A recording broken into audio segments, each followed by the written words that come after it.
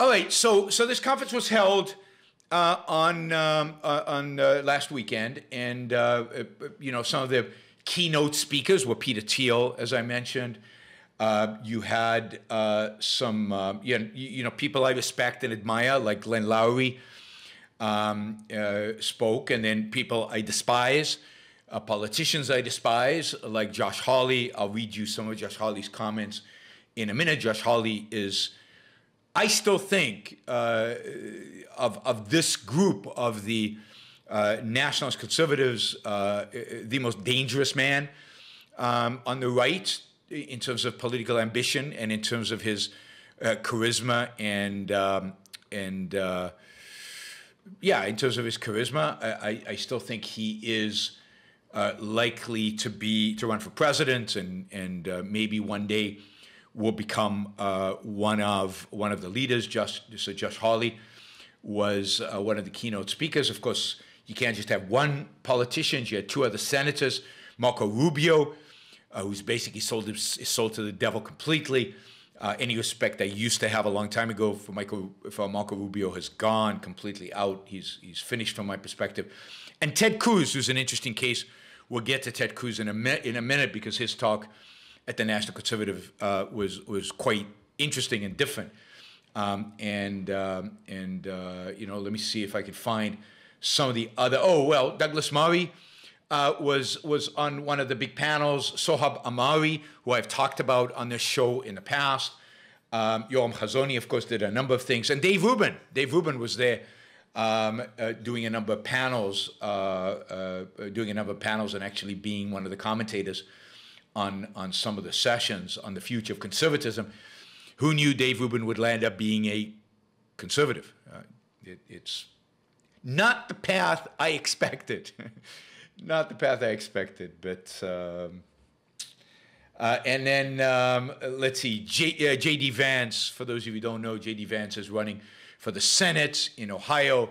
He is Trump's candidate in Ohio. He is being funded massively by Peter Thiel. Yes, J.D. Vance was the closing keynote speaker, I think to a large extent in an effort to support his ambitions. Peter Thiel is funding two candidates, one in Arizona, Blake Masters, who is actually an employee of Peter Thiel's, or has been, and he's running for the Senate in Arizona in a Republican primary, and in Ohio, J.D. Vance. Those are the two candidates. I think Peter Thiel is given each $10 million, if I'm not mistaken. So this is real money, and both of them have a real shot at winning. They are true national conservatives they with everything that entails. So what is national conservatism? Well, I mean, even among national conservatism, there is a debate,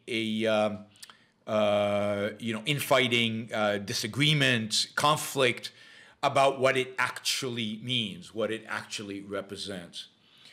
But what it is clear that it's a rejection of classical liberalism. It's a rejection of the idea of individual rights. It's a rejection, indeed, of the idea of individualism.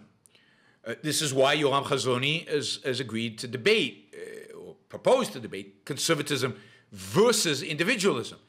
Because national conservatives views the conservative project as an anti-individualistic project, an anti-individualism project. They view conservatism as a project that is inherently collectivist centered around the nation, the community, and as we'll see for many of them, certainly the Catholics among them, around religion. This is the problem that they have. So one of the two countries in Europe, Europe is always something that American intellectuals always admire from afar. Europe is this place that is, it has a certain mystique about it. It has history. It has intellectuals.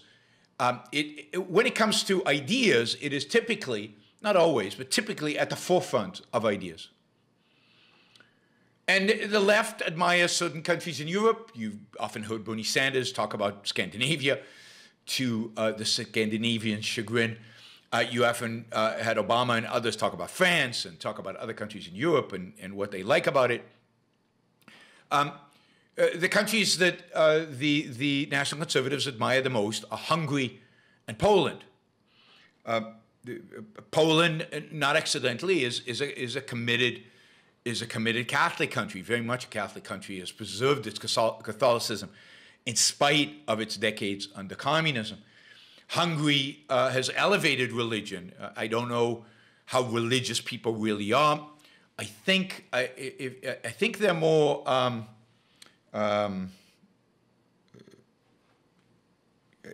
don't know how Catholic they are. I think they're more Eastern Conservative, but they might be Catholic. I think they were more influenced by the Byzantine kind of form of Christianity than the church in Rome. But maybe some of you know more about religion in Hungary. But Hungary is definitely another source of great admiration for the National Conservatives. But this is and we'll get to that, and maybe we'll have an opportunity to talk about more of that later, and if not later, certainly in future shows. This is going to be this whole National Conservative thing, Hungary and Poland, and generally the what I'll call the new right is an ongoing theme, and we will continue to discuss it on the show. I'm a huge opponent of the nationalism in Hungary and the nationalism in Poland, again, because of their rejection of individualism and because of the elevation of the state, of nationalism above the individual. So I reject both of those countries in terms of their politics. But the National Conservatives love them. But this is the challenge they face. Both Hungary, certainly Hungary, and Poland have a certain ethnic identity. They have a certain shared history. The Hungarians come from an ancient tribe that you can date back centuries. It has a long history of tribes coming from the steppes and settling in the valleys around Budapest, and basically the Hungarian people are, as they see it from an ethnic, genetic perspective, although once you study the genes, things get a lot more murky. But they have this shared history that goes back a very long time, and there's a unity, there's a traditional basis for a nation and for, quote, solidarity within that nation. They're all family members in some remote way, right? The Poles, it's similar. The Poles are much more, ethnically mixed. What's the difference between Poles and Ukrainians? What's the difference between Poles and Lithuanians? Is less clear. But again, Poland has a particular identity, an historic identity, an identity based in ethnicity, based in tribalism. Indeed, after World War II, one of the things the Poles did is they kicked out all the Germans. Given what Germany had done to them, it's understandable. But the Germans who had lived in Poland for centuries, I think, were kicked out. Right? Let's see, we've got, Alex says, Hungary, we've got 39% Catholics, 11% Protestants, 3.5% other Christian, and I guess the rest consider themselves atheists, which is not surprising. Hungary has a much more liberal, in the classical liberal, well, so does Poland. But Hungary, I think, was more a secular country before communism, and certainly after post-communism, Poland hung on to its Catholicism through the communist years, and then Pope Paul, I think, reinforced that. John Paul, the third, whatever he was, John Paul, reinforced that Catholicism in the Polish nation. But there's an ethnic group, there's a tribe, there's a religion associated with this, some homogeneity. And you can draw certain borders. They're somewhat arbitrary, but they're approximate, some kind of historical claim that these tribes have to the space. The challenge the National Conservatives have is what unites America. Now, I hate the nationalism of Hungary and Poland, partially because of its tribal, ethnic, racist, if you will, origins, because it is so centered on history and on homogeneity and on a bloodline, on a tribe, on collectivism. But again, the National Conservatives would love to have something like that this is what they strive for. This is what they'd love to have. So the challenge for them is,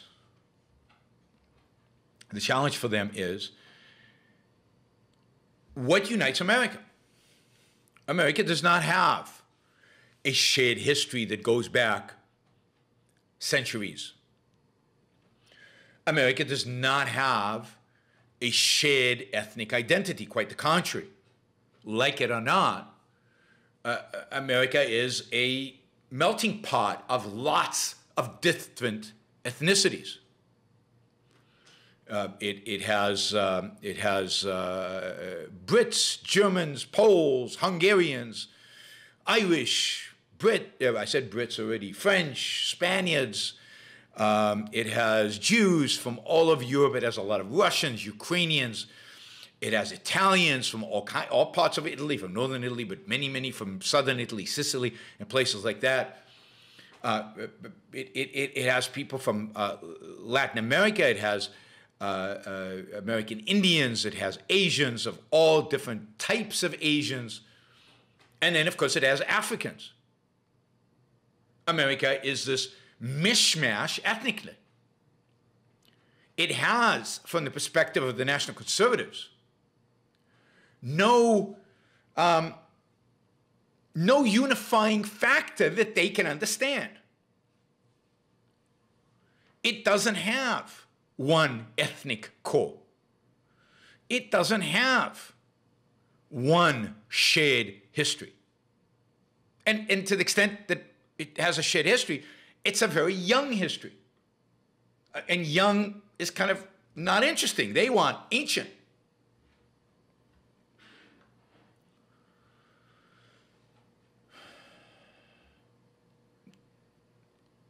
As one of the writers about National Conservatives write, nationalism requires a national culture. How do you get a national culture if you don't have this, in their mind, shared history, shared ethnicity, and importantly, shared religion? That's the big problem that they face. Because he writes, nationalism requires a national culture, which requires a national religion. But we don't have a national religion in America. Indeed, the Founding Fathers made sure that we wouldn't have a national religion in America. You could say Christian, but even Christian is what? Is it Catholic, as many of these intellectuals are? Is it the 1,000 different Protestant sects that are out there? Is there a religious identity as this country arguably becomes more secular? What unifies it? What creates the unit that establishes for them the nation? And this is a challenge, a serious challenge that they face. How do we define that? And they're arguing about this. Many of the Catholics are what you call integrationalists, and they really do want something somewhat resembling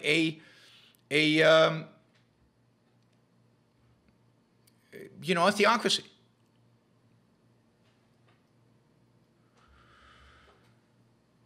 And the Catholicism has become the religion of the intelligentsia, of the right. If you think about it, the President of the United States right now, the Speaker of the House, 6 of 9 Supreme Court justices, 6 of 9 are Catholic.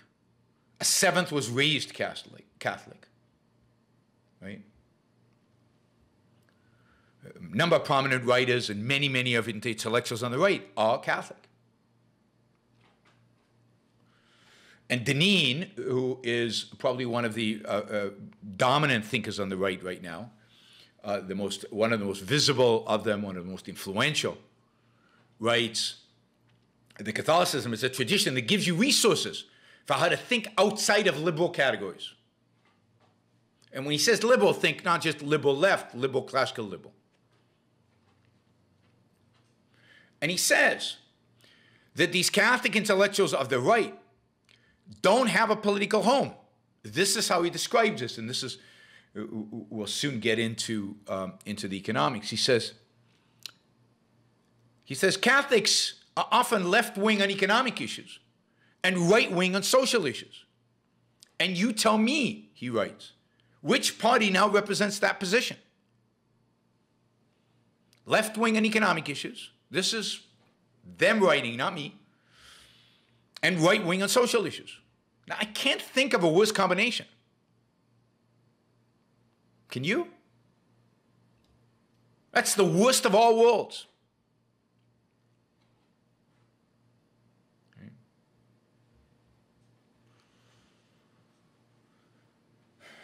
The purpose of government, according to these Catholics, is to secure the common good. In order to do this, they go back to the Catholic social tradition, the encyclical of Pope Leo the 13th and Pope Pius the 11th, where the popes argued that individual liberty doesn't help the workers secure a living wage, that capitalism indeed has impoverished the workers. It valorized workers' associations, unions, and urged government to intervene to balance the economy. This is who these Catholics of the right admire. Maybe the most important thinker among these Catholics is a professor at Harvard, a law professor at Harvard by the name of Vermeule, I might be pronouncing it right, Vermeule, who is a convert to Catholicism. And he has written that we need to replace originalism. Replace originalism or textualism with what he calls common good constitutionalism,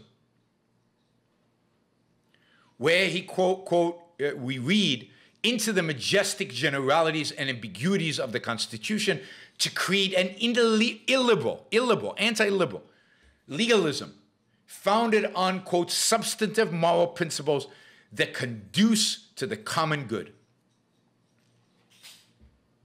He also believes in a strong administrative state, i.e., a strong bureaucracy, a strong alphabet agency, soup agencies, and that this administrative state should have a great deal of discretion in steering the ship of bureaucracy.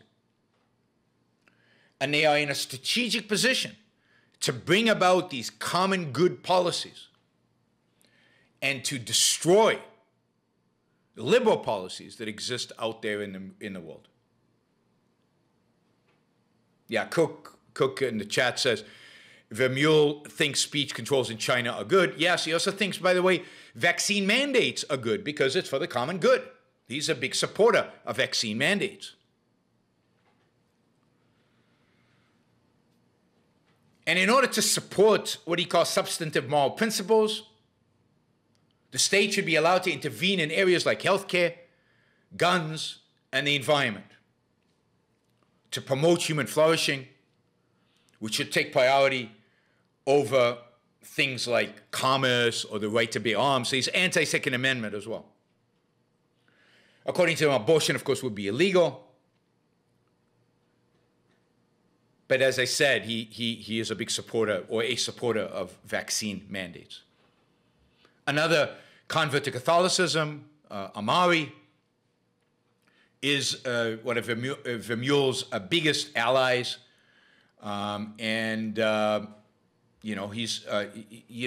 he's urged conservatives to approach the culture war, quote, with the aim of defeating the enemy and enjoying the spoils in the form of a public square reordered to the common good and ultimately the highest good being God.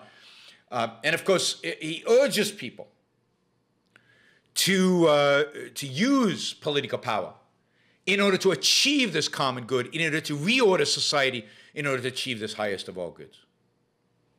He said that Hungary and Poland have offered an example of something that looks different. I guess this is a different nationalist conservative. This is a guy named Goldman. And they're thrilled by this. They like Orban.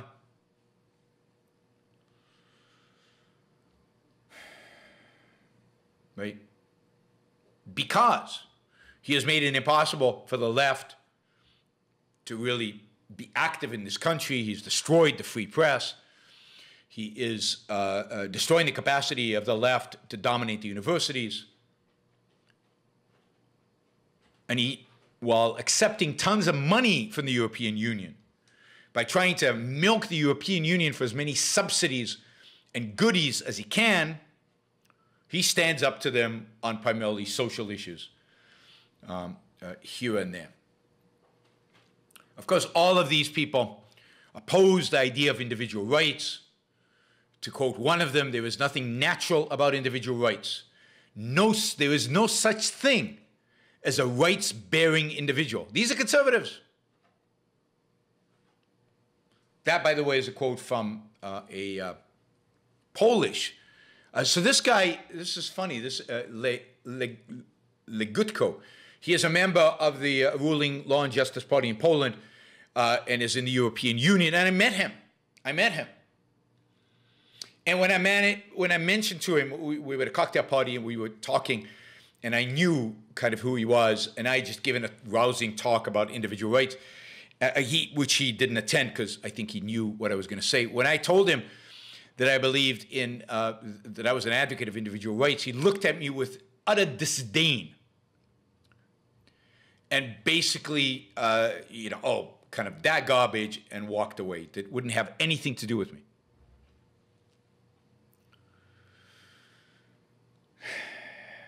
This is the alternative to the left, guys.